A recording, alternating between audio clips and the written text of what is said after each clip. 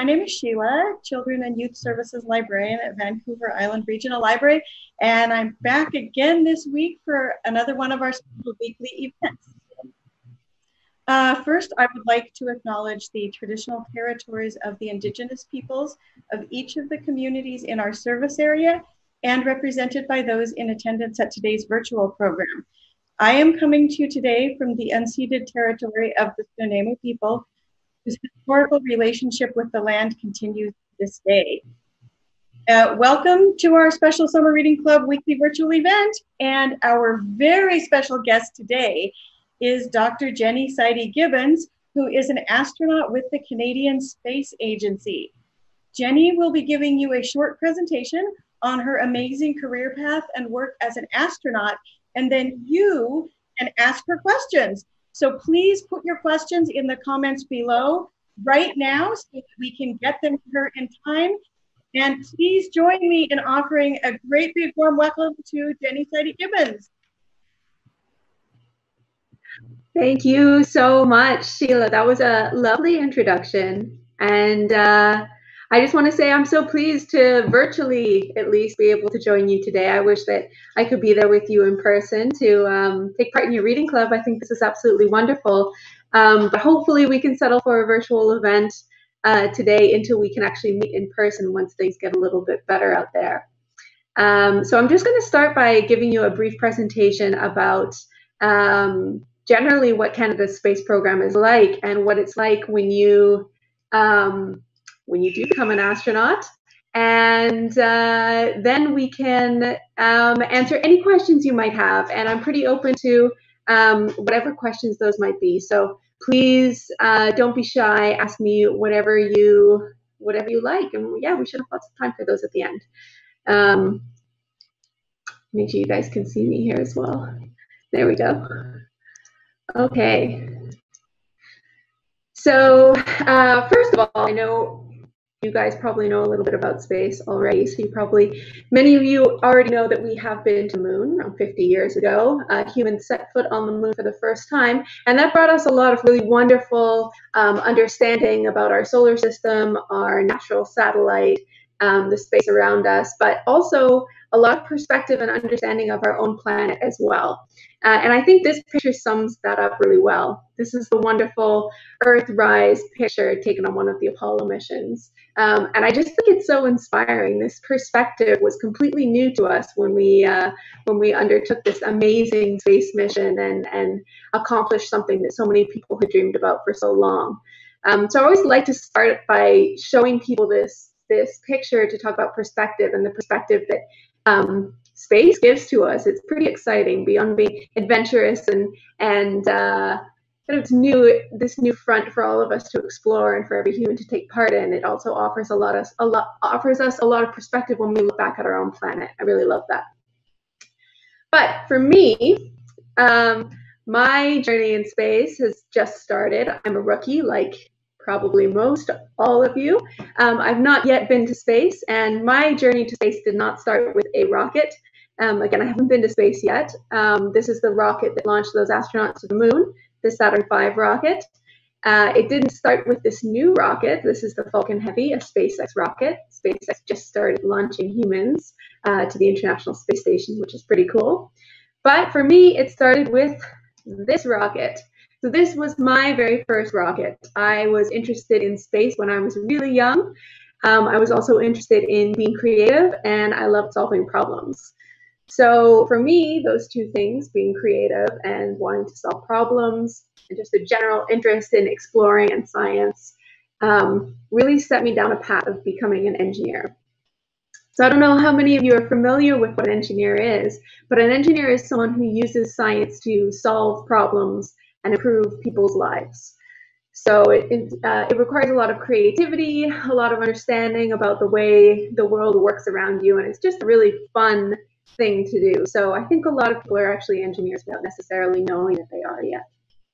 This is a picture of me when I became an engineer. I'm actually doing an experiment on a microgravity flight. That's why I'm floating in this picture. And this is what kind of set me off to start down this pathway of being interested in not just engineering, but fire science.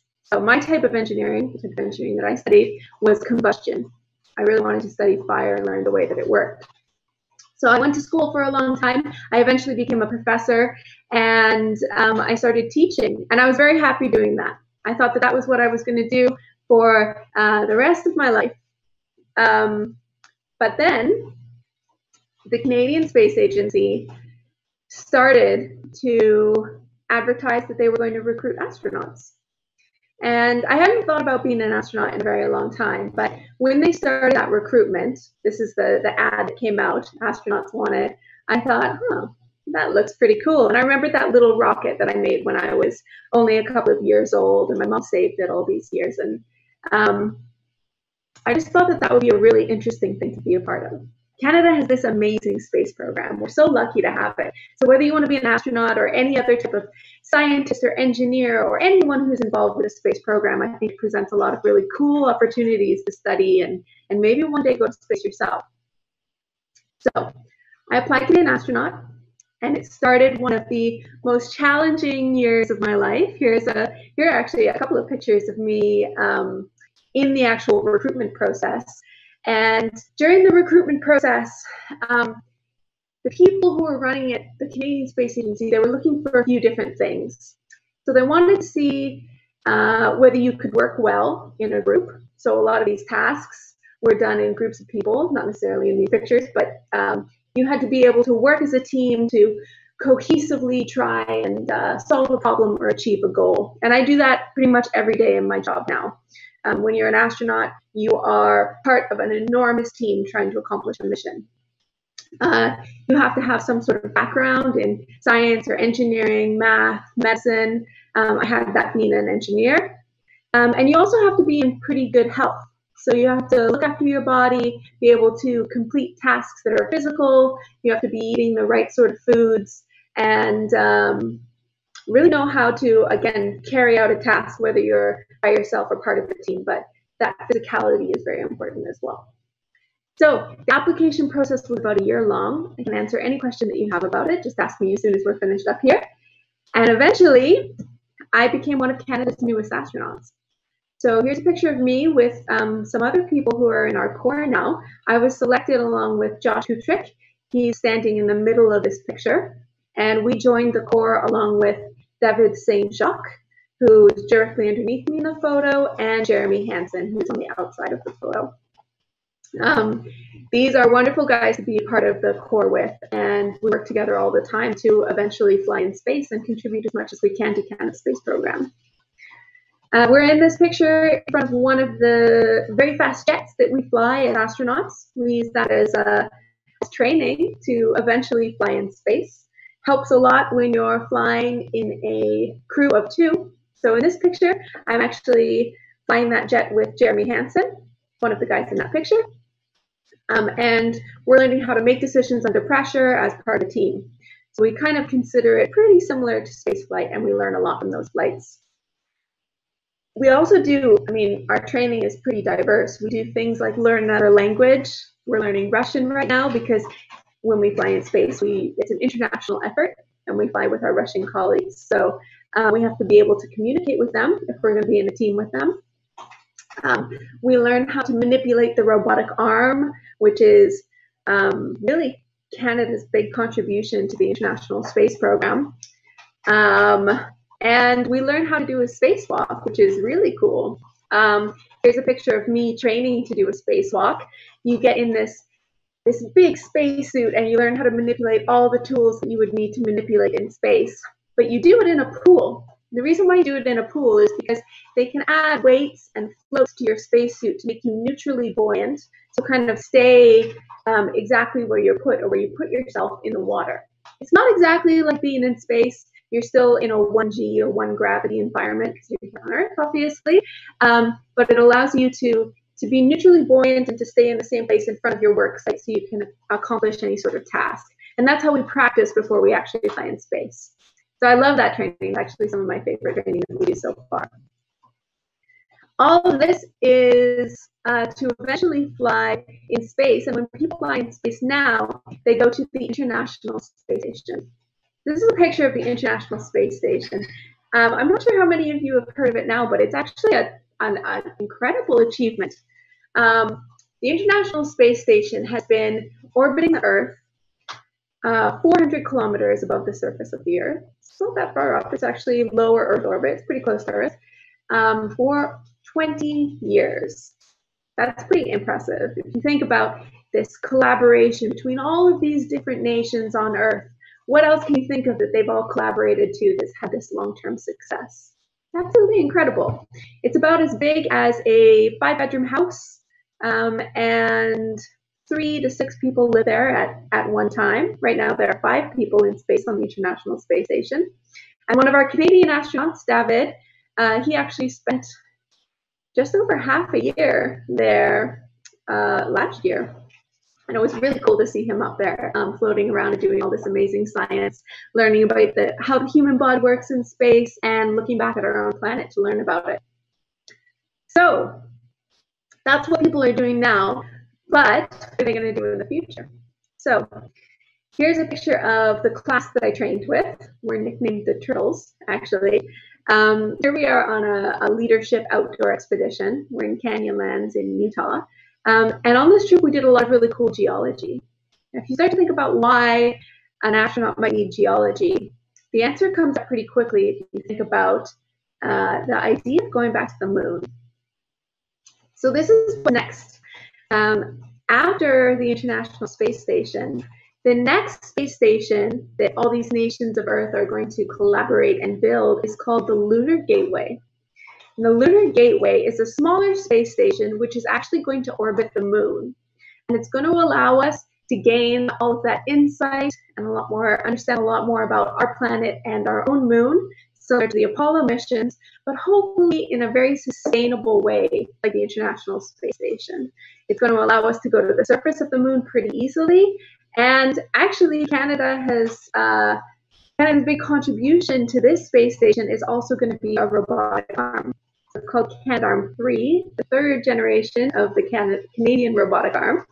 And it's going to be AI enabled, which is artificial intelligence enabled, which is really cool. It's going to be a lot more autonomous than our current robotic arm. And if you're interested in robotics generally, we should talk more about it because it's a pretty cool project. Now, all of this might seem pretty far away, but I just want to talk very briefly about the video plays about how space affects your life every day. So space technology has a huge positive impact on everyday lives. We might not always realize it, but like monitoring how ice is in our Arctic at any given time, fire spread, even the health of our soil and how crops grow, how our food to each other, how we orient ourselves on our planet and directions. All of that is completely enabled by space technology and satellites. So even though we might not realize it, we're using space every day, whether it's, again, to get our food, or it's something more urgent like monitoring climate change or a response to a natural disaster. All of that requires a lot of input from the space industry. So that's part of the way that you guys are taking part in Canada's space industry as we speak, maybe without knowing it. So the final thing I want to talk about before I take you guys' questions is I want to put out a call to all Canadians who are in grades 6 to 9. So if you're listening and you're in grade 6, 7, 8, 9, or you will be within the next year, then you should look at the Canadian Space Agency's Junior Astronauts program. So there's a lot of really incredible activities on the Canadian Space Agency website that you can participate in. They all have to do with becoming an astronaut or some of the skills that you might need to become an astronaut, like science and technology, fitness and nutrition, and teamwork and communication. And I really think that you should check them out. They're a lot of fun, and there's some great prizes that you can hopefully participate in as well. So that's all that I wanted to share with you formally for now. But I would love to hear your questions, get to know what you're interested in. We can talk about space or whatever else like. So thank you for having me, and please ask away. So the first question is from Abby. And before I ask her question, Abby wanted you to know that it's so cool that you are from Calgary because she used to live in Southwest Alberta. Oh, awesome, Abby. That's great to hear. I'm glad to talk to another Southwest Albertan. You would like to know what you are most looking forward to in space. This is a great question. I mean, it requires so much work to fly in space, a lot of training and a lot of effort from many different people. I mean, it won't be just me. It's an enormous, enormous team that prepares someone to fly in space. The people who actually build the space station or the rocket or train you to do science when you're up there, or the person who's actually developing the science.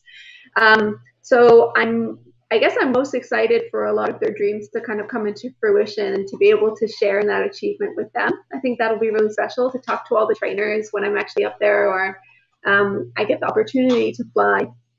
The other thing that I think would be really special is looking back at the Earth and seeing places that I'm familiar with. So places that I know friends or family are, or like I just find that a really wonderful concept, the idea of being in space and looking back at the Earth and seeing every place you've ever been up till then. Just imagine how many wonderful memories you're going to have and how you're going to feel about your planet. I've heard that's pretty special. Wow. I almost want to go now. And just for a little bit of a turn, Jude and Evan would like to know, where are the bathrooms on the rocket and the space station? Great question. So the capsules on the rockets are pretty small. So usually it's a similar sort of situation that you might have in like a really small toilet if you were camping or something like that. It's not a lot of luxury. There's not a lot of space on the actual rocket. But once you actually get to the International Space Station and you're in a more permanent living situation, there actually are 2, soon to be 3 toilets on the International Space Station. So obviously things are a little bit different because you're in a 0G rather than a 1G environment. So rather than gravity to move things away from your body, you have airflow and all these different systems that wonderful engineers have designed so that we can live in space. So when you're on the way up, there might not be a lot of privacy. There's some, but once you're there, it's not too bad. Good. Luca, who is 9, would like to know how you drink in space. Oh, good question, Luca. Okay, so I tend to compare this to camping a lot. So for eating and drinking in space, obviously we're pretty restricted on what we can actually bring because food and especially water is very heavy. So we tend to fly water, but then actually we recycle it up there. So we have systems that recycle the water that we use, that draw water out of the air and filter it and turn it back into drinking water. So it's a pretty amazing system that we've developed in order to be sustainable up there. And actually that's one of the technologies that we use here on Earth now in remote regions in order to provide clean water to people. So the water filtration system on the space station is pretty neat.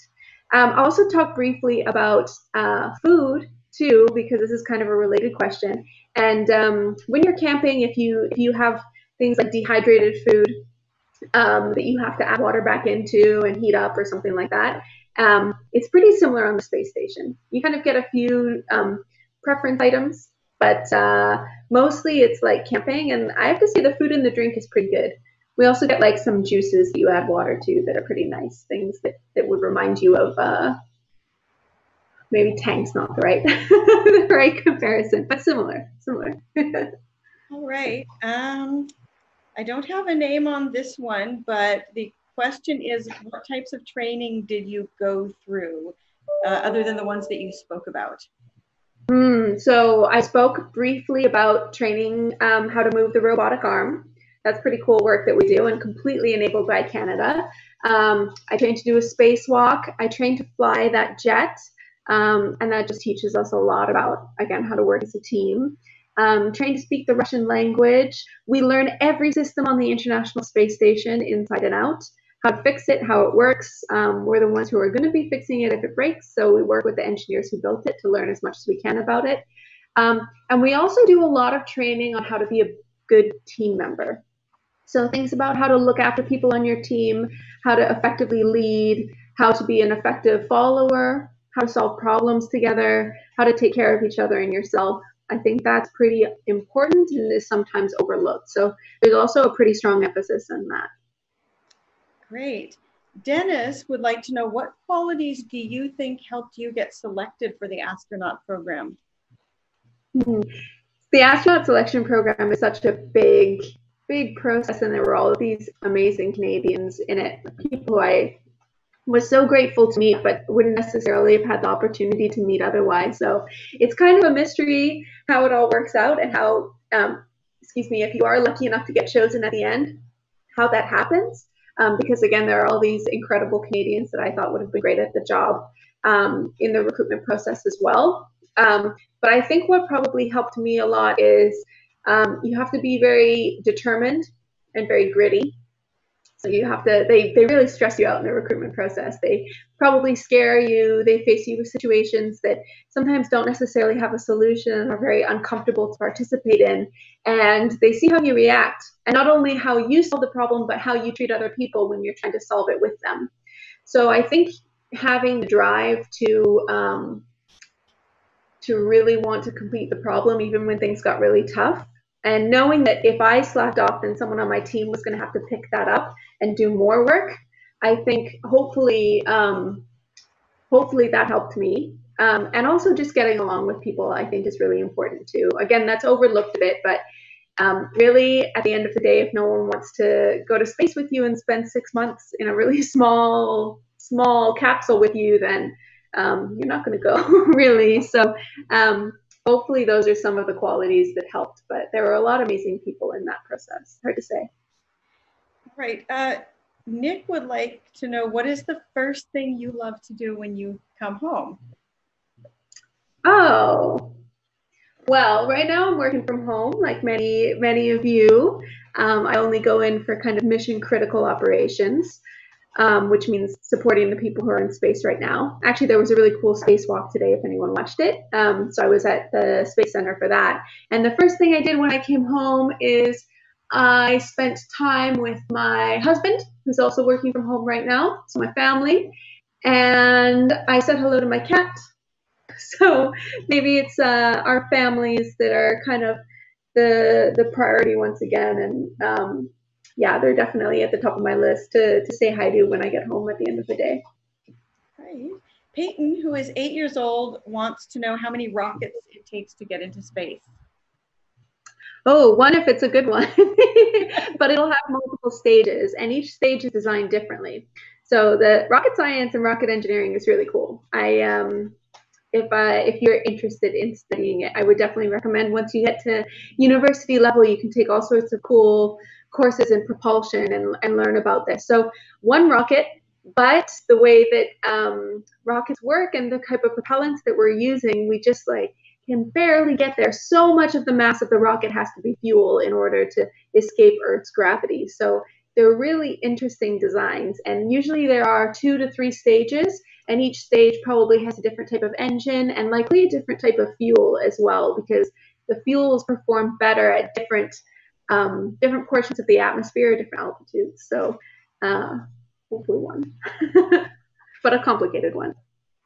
So the next question from Linnea, what was your favorite subject in school? For a long time, actually, it was art. I just loved being creative and drawing and painting. That was a big part of my life for a really long time. So while I was young enough to have a subject which was art, it was art. And I also have I'm very fortunate. I have a lot of creative people in my family. So my uncle is a ceramicist and a painter, and another family member is a fashion designer and a dancer. So I got to benefit from that really creative side a lot.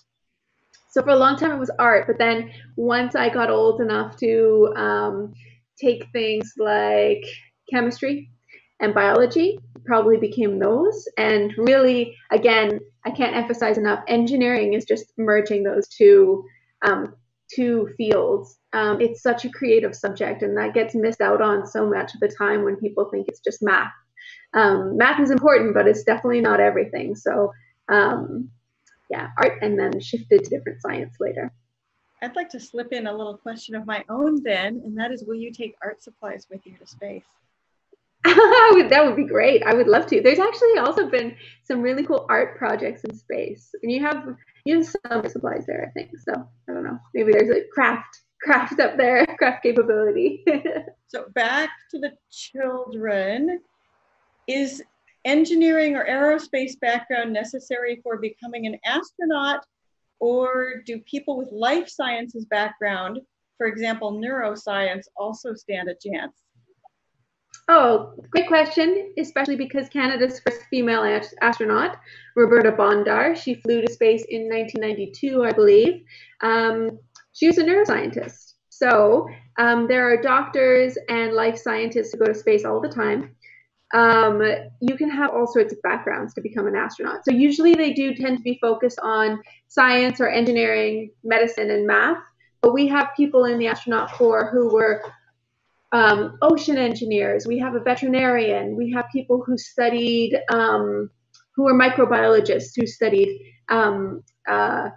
microorganisms in caves. We have people who were aerodynamicists. We have pilots, submariners, Marines. It's just such a diverse place now. It's yeah, you can really, you should, I guess I'm trying to say the best advice if you do want to become an astronaut is not to pick something that you think the astronaut corps is looking for. You should really pick, of course there are some guidelines, but they're pretty broad. So pick what you love to do, and that increases your chances of being really, really good at it and then getting noticed and eventually becoming part of the corps. So yeah, for sure, life sciences is great. There's tons of doctors and all sorts in the corps.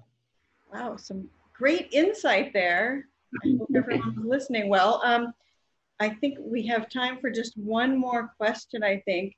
So I am going to ask, oh my gosh. It's always hard to choose the last question. Do you think we have time for two more? I think we definitely have time for two, please. Okay, so if you couldn't become an astronaut, what would you have chosen? Well, actually, I wasn't expecting to become an astronaut. I certainly wasn't counting on it. So I loved my research. I love combustion science. I think it's fascinating that we've been using fire and combustion for as long as we've really been a species, and we still don't know so much about it. I think that's fascinating. So I would continue to study science, maybe science in microgravity if I was still pretty interested in space. Which I am. And I would like to continue to teach people. So I think being a professor was a pretty good fit for me. And I just want to slip in a comment. I guess in the comments there, Linnea says thank you for answering her question, and that she loves art too. Oh, awesome. That's great, Linnea. Thanks. Okay, so for the last one, I hope you don't mind going a little philosophical here. What is something that is as true on Earth as it is in space? As true on Earth as it is in space. Well, lots of things. Sorry, lots of things. Them being so different. Yeah, no, I agree. I think we have this sort of disconnection, but space really is just an extension of Earth, especially where we go now. We're so, when you're up there orbiting the Earth, you're so connected with seeing all these places that you pass over as you circle a couple of times during one 24-hour period, one of our days. I think probably something that comes up all the time and is very, very true is that you have to treat people well. You have to treat people with respect, and however you want to put that, treat people how you want to be treated, or always be kind, or however you want to talk about that. But that treating people with respect is something that is absolutely necessary when you fly in space, and I think that it's something that's also necessary when we're in our communities, large or small, here on Earth as well. So it's pretty good, pretty good guideline, I think. Awesome. Well, thank you so much for being here with us today. Please, everyone, give a virtual round of applause for Dr. Jenni Sidey-Gibbons. And to all of you watching, please let her know how much you enjoyed her talk by commenting here. And we do have lots more Summer Reading Club fun still to come, including next week. We will be back on Thursday again. And our special guest will be Summer Reading Club artist Bambi Edlund, who will be presenting an animal drawing workshop. And to find out everything that we're doing for you, please go to our website at virl.bc.ca and follow the link to Summer Reading Club, where you will find all of our events, a link to join our Facebook Summer Reading Club group, and you can like our Instagram, Twitter, and Facebook there. So thank you so much, Jenni. Oh, my pleasure. Thank you, Sheila. This was a lot of fun, great questions, and it sounds like you have some pretty good stuff lined up for next week. Sounds pretty cool.